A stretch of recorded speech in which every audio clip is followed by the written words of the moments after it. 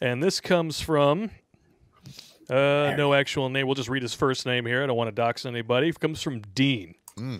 Middle School Madness is the title of the story. Madness. And story below, thank you for keeping young men out of the meat grinder. Anonymous as always, cheers. Going through middle school was certainly interesting. God. I hated middle school, for the record. There was relatively few walkers at the school. Most kids either rode the bus or were picked up by family. This presented an interesting confluence of events. As it turned out, due to how the streets and school property were set up, the kids that walked home from school went out the main entrance and down the main street sidewalk. Since I lived the other way, however, it would double the time to get home, so I left from the back of the school and cut across the field and the woods behind it. No one really went back there for the most part, and the girls, apparently, already knew that. Hang on, where's my sound effect here? Is it here? Is it right here? So is this story... This story is about Backdoor Billy. Yeah, this is it's like the sequel to The Last Ride and Roast. Yeah, Backdoor Billy. Backdoor Billy. Yeah. Yeah, Paul giving your ass bunions because, you know, you're banging on the tree stumps. It wasn't even a few weeks into the school year, and I started seeing the girls with the guy of the week back in the woods on my walk home. They would skip the bus, and they didn't keep track of the kids in those days the way they do now. And they'd sneak back in the woods for some missionary fun time. Every few days, I'd run into one or two girls just off the path on their backs, spread eagle with the boyfriend of the day banging away on them. They knew I didn't care, as I just gave them a salute on my way by. Kept going. All right, all right. The girls always just smiled. Well, because they are whores. Yeah. In 20 years, they're going to be crying. And we all know exactly where they're going. Stop! Don't touch me there. This is my no-no square. Stop! It never gets old. Never gets old. Never. Well, you know that's exactly what's going to happen. Yeah, they're getting this much attention, this young. They're broken. They're already broken. I mean, the women that when I went to high school with that were mattress backs, they're all like single, double divorced. They're done. Well, chlamydia and abortions will do that to you.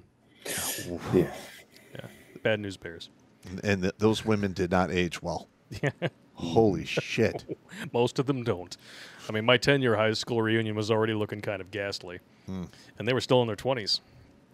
Occasionally, in the beginning, they would have to reassure Chad when he broke his rhythm as he thought I might say something. Wow. They would always just tell him not to stop. Don't worry about him. He's cool. He doesn't say anything. After a couple of weeks of this, I thought it might be interesting to keep count.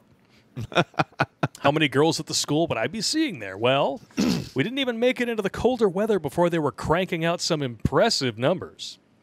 I lost track somewhere around 52 or 53 before winter. Wow. It gets interesting. Oh, here we go. So 53 different chicks. Okay. That's a lot of women in that school. That's the normally number. you got like 2 to 6 of them. That's it. Uh-huh. I mean, it must have been a kind of a larger city. If not, it makes it even worse. Or it's this story isn't that old. Yeah, it could be. So he says that was the number of individual girls. I wasn't counting repeats of the same girl with the same or a different guy. Oh, my God. Of course, as one might imagine, the guy count only got up to 4. 4 dudes banging 52 different chicks. Wow. It's a lot of Eskimo brothers to have when you're 13. Yes, it is. Hypergamy 101. Same 4 guys churning through a long line of girls. Churning that cream into butter. Wow. Yuck. That is disgusting, bro. Very few out there over the winter, but come spring, things fired back up again with a slight change. The guys' count went to 5 with the addition of a new student from another state. Girl count just continued to the moon.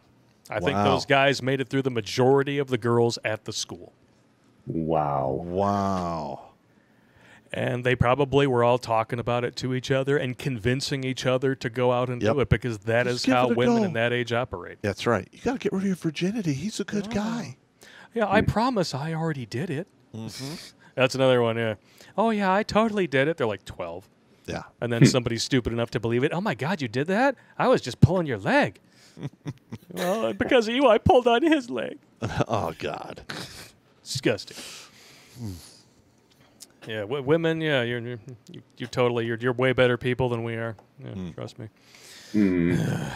Being an overly observant person, I noticed that 99% of the time, the girls were always wearing a dress or skirt on the day they were intending to go in the woods for Makes easier sense. access. Yeah. Yep. Once I recognized this detail, I ended up getting pretty good at predicting who I was going to be seeing out in the woods on my way home. Yeah. Susie Q hasn't been out there for a week, and she's wearing a dress today. I bet it's her turn. It became a fun game when class was boring. The best day, though, had to be when a classmate said he was going to ask out Susie Q that afternoon on the bus. I told him, I don't think she's going to be on the bus today. Why not? She's wearing a skirt. What does that mean? You want to walk me home? Here we go. I added that part. He just looked at me like I was crazy. I couldn't help but chuckle to myself later, though, as I walked by Susie Q on her back. The next day, he asked me how I knew that she wasn't going to be on the bus. I said, that's a lucky guess. He wouldn't have believed me if I told him. Yeah. Nope. There's several lessons here. One, of course, is hypergamy. Another is that fun time starts at a very young age, and it can ramp up quickly. Yes, it can. Also, perhaps most importantly, is the distinction of our experiences. For the young guys who didn't experience it, it's easy to dismiss that this happens and just how common it is. That's why it's so important to be around other men you trust who don't have a dog in the race. They can give you the truth, since they lived it and they've seen it all go down. It definitely minimizes having to learn everything from the school of hard knocks. Lastly, the lesson of being alert to your surroundings. Several times I've seen these girls hug their dad literally less than 5 minutes after having the white rain hose them down. God damn. That is a vivid image right there. That is disgusting. For the life of me, I don't know how the father didn't notice the sperm on her hair and face, having just wiped it off with only her hands. Perhaps it's willful Wow. ignorance. Someone's always paying attention. Make sure it's you. Oh, my God. Good story. That is terrible. Woo! That is reprehensible. Did you guys ever see anything like this? You know, walking home like as early as middle school, high school, shit like that? Okay. Well, when I was in middle school, there was 3 girls who did things like this. Except Well, 3 who got caught. no. Well, I can't speak to all of them. All I know is these 3 women would go to these vacant houses with dudes, and things would happen. That's lovely. Yeah.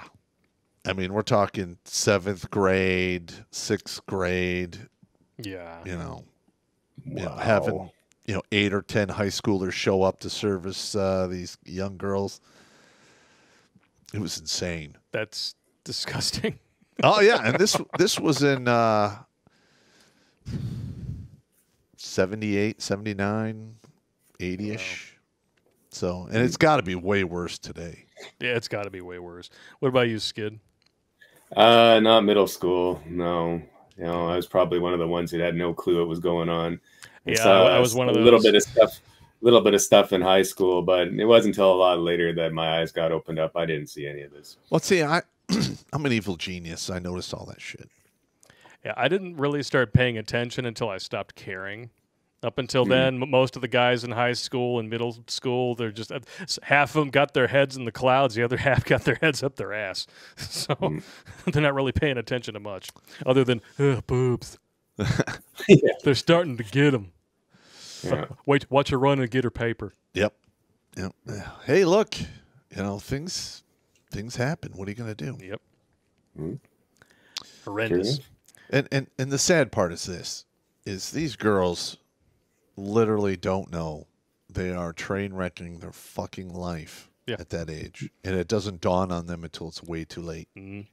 If at all. I mean, I've known several that have done this, and they just can't figure out what's wrong. Like, no. How come I'm so lonely? How come nobody wants to date me? Because, man, you're a hose bag. Yeah. Like, they just refuse to grasp it. You could even tell them straight to their face and explain. They still don't understand it. Oh, no. Listen, when I after my divorce, I started the online dating shit, and I came across one of these mattress back girls that I went to high school with.